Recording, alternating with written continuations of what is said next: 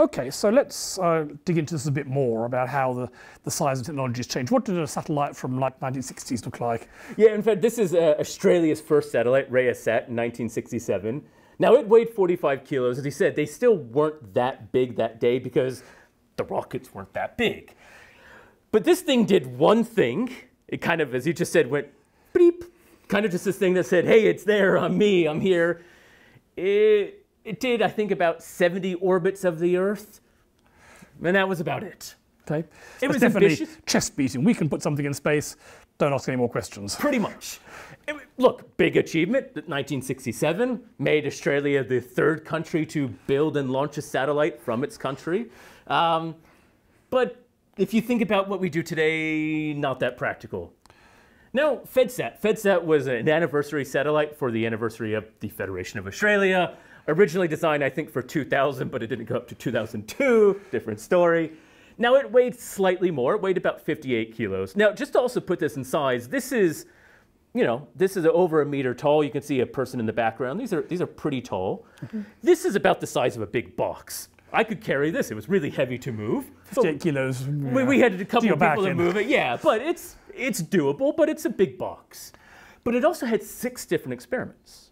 So this was slightly heavier, smaller, and can do 6 experiments, some which were measuring the atmosphere, some were testing communications, some were beeping. And this stayed in orbit. In fact, it's still in orbit, and the only reason it can't be talked to now is because essentially the battery died. But this was, if you think about it, in 40 years, even though the size is smaller and the weight's there, the electronics jump in those years meant that you can do a lot more for about the same amount of weight. But nowadays, we're really into these nanosats or CubeSats. In fact, CubeSats are something we call them because you have this modular cube that is 10 by 10 by 10 centimeters that weighs 1 kilogram.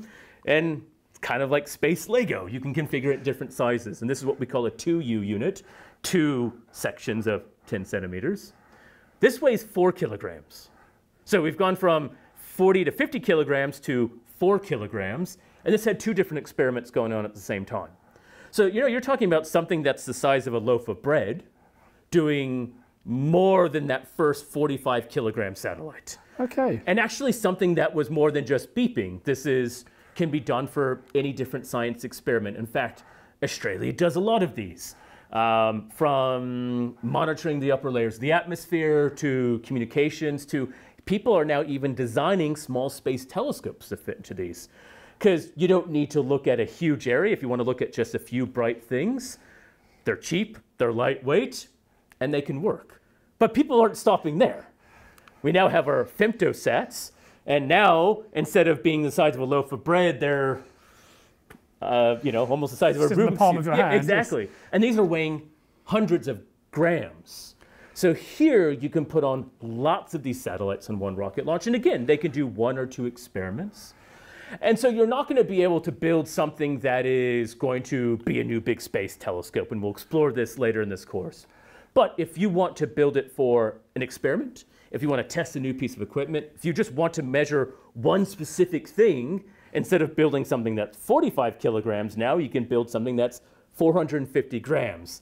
And that costs is a dramatic difference of putting it up in space. And again, we're looking at smartphone technology that these has the power of a supercomputer and array. If you've tried to build something in 1970 that could do all the things this did, it would be the size of this room. I mean, in fact, even if you just made that space suitable and stuck it up in space, that would be better than a lot of those things in the 50s. As he said, the power's there and a bit easier. Just launch 1,000 iPhones up there and see what you get if they work. It's almost more economical to do that than what we did in the 50s and 60s.